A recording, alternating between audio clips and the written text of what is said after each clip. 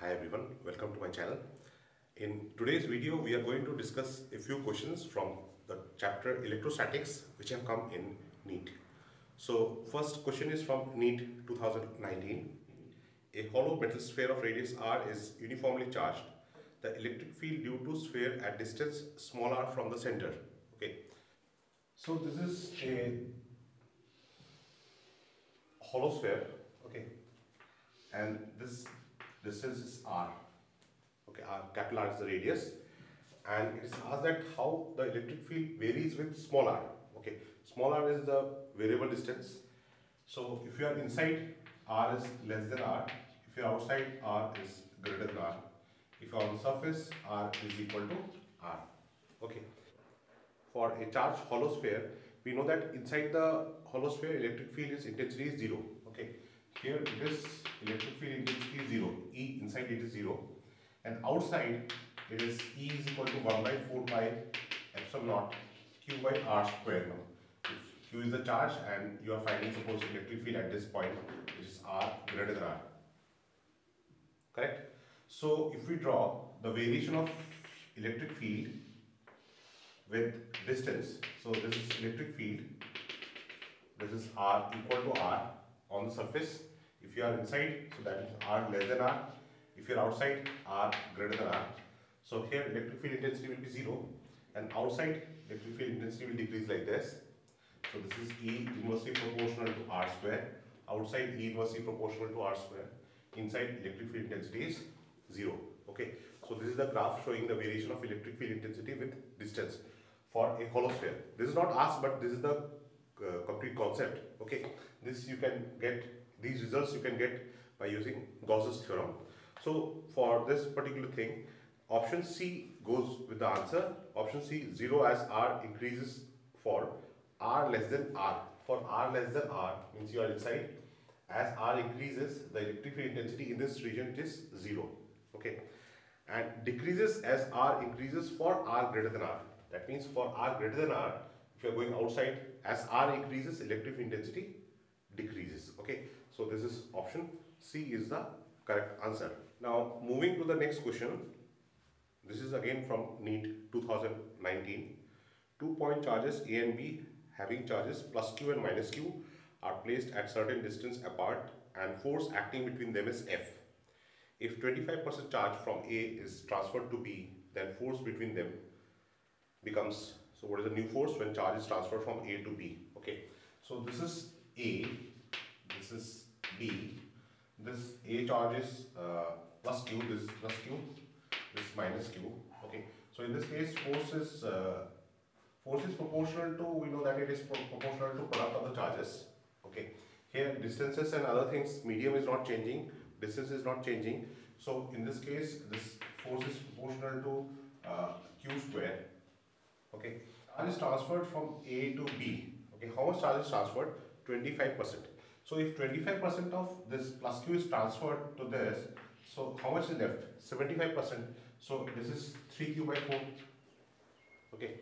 Now if 25% is transferred to this, so if this is minus Q, 25% means plus Q by 4, it is going from this side. From Q, Q by 4 is removed, 25% means Q by 4. So this becomes minus 3Q by 4. Here if the new force is F dash, so F dash will be proportional to, this is 9 by 16 Q square. Okay, I have ignored this minus sign in both cases. Okay, so this force is proportional to, initial force is proportional to Q square, new force is proportional to 9 by 16 times Q square. So this Q square can be replaced by F. So that means new force is 9 by 16 times F. Okay, so among the given options, option C is the correct answer. So another question from NEET 2019. Two parallel infinite line charges with linear charge densities plus lambda coulomb per meter and minus lambda coulomb per meter are placed at distance 2r in free space. What is the electric field midway between the two line charges? Okay, see, for a line charge, if lambda is the linear charge density, okay, and if you are at distance r, so here the electric field intensity, if this is positive charge, electric field intensity will be directed away.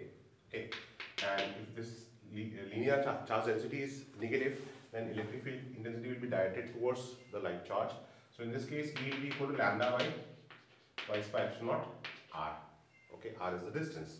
Okay. Now in this particular case, we have two line charges having linear charge density plus lambda and minus lambda. So this is plus lambda, this is minus lambda. This separation is twice r. At midpoint, we have to find the electric field intensity. Okay, so this distance is r. This is also r. So this is plus lambda, means at this point electric field intensity it will be in this direction. Okay, suppose this is E1. This is for minus lambda also. For negative charge it will be directed towards the line charge. So suppose that is E2. So both are in the same direction. So resultant field E will be equal to E1 plus E2. Okay, here E1 and E2 will have same magnitude. Why? Because lambda, this differs only by sign, and distance is also same. This is r, this is r. So that means I can write E equal to lambda by twice by epsilon naught r times 2. Okay, because both are equal. Okay, so this 2 cancels out. So E is equal to lambda by pi epsilon naught r. Okay, so from the given options, option D is the correct answer. Okay, so this question is from NEET 2015. If potential in volts in a region is expressed as potential x, y, z is equal to 6xy minus y plus 2yz. Okay, the electric field in Newton per coulomb, we have to locate the electric field at E at 1, 0. Okay, so see here we have to find the electric field. Potential is given. So what is the relation between electric field and potential? The relation is electric field, it is negative gradient of electric potential. Okay, now here you have to find the electric field at a specific location. Okay, options that are given, they are in vector form. So that means we have to express electric field in vector form. So this expression in vector form, it is written like this: E is equal to minus I cap dV by dx minus j cap dV by dy minus k cap dV by dz. Okay, so this is E is equal to minus I cap dV by dx, means you have to differentiate this entire quantity with respect to x. Okay, so if you differentiate with respect to x, these two quantities don't have x, so this will be 0. This has x, so this will be 6y. Okay, minus j cap. Now you have to differentiate this entire quantity with respect to y, so this will be 6x. This is minus y. So minus y means minus 1 plus 2z. Okay, so then this dV by dz means we have to differentiate with respect to z. So minus k cap, differentiation with respect to z means these two terms become 0. This becomes twice y. Okay, so now we have to locate the electric field at this location. So this is the value of x, this is the value of y, this is the value of z. Okay, so we have to substitute these values over here. So this is E is equal to minus I cap, y is 1, so 6 minus j cap, x is 1, so this is 6 minus 1, this z is 0, so plus 0, then minus k cap, y is 1, so this is 2, so this is E equal to, so this becomes E equal to minus 6 I cap, this is minus 5 j cap minus 2 k cap. Okay, so this is the value of the electric field. Now from the given options, option D is the correct answer. Now next question is from NEET 2016. An electric dipole is placed at an angle 30 degree with the electric field intensity of 2 × 10⁵ Newton per coulomb. It experiences a torque equal to 4 Newton meter. The charge on the dipole, if the dipole length is 2 centimeter. So we have to find the charge on the dipole. Okay. So now see, torque on dipole, it is given by P E sin theta. P is the dipole moment, E is the strength of electric field, theta is the angle between the dipole and the electric field. Okay. But like suppose this is the direction of the electric field and this is the dipole. So this is minus q, this is plus q. So this is the direction of the dipole moment. Direction of dipole means direction of dipole moment. This is the direction of electric field. This angle is theta. So this angle is this theta. Okay. Now what is this P?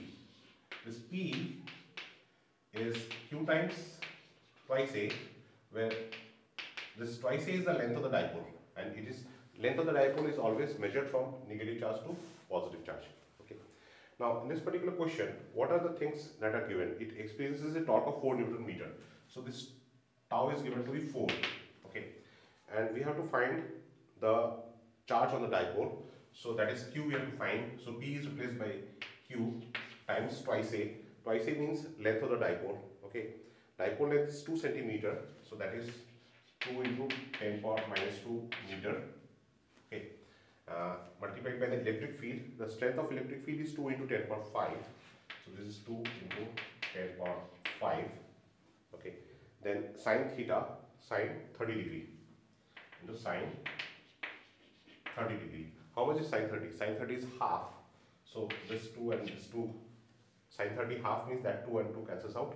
Okay, so this is 4 is equal to Q, 2 into 10 power 3. So this is 2. So Q is equal to 2 into 10 power minus 3 coulomb. Okay, that is 2 millicoulomb. Okay, so among the given options, option B is the correct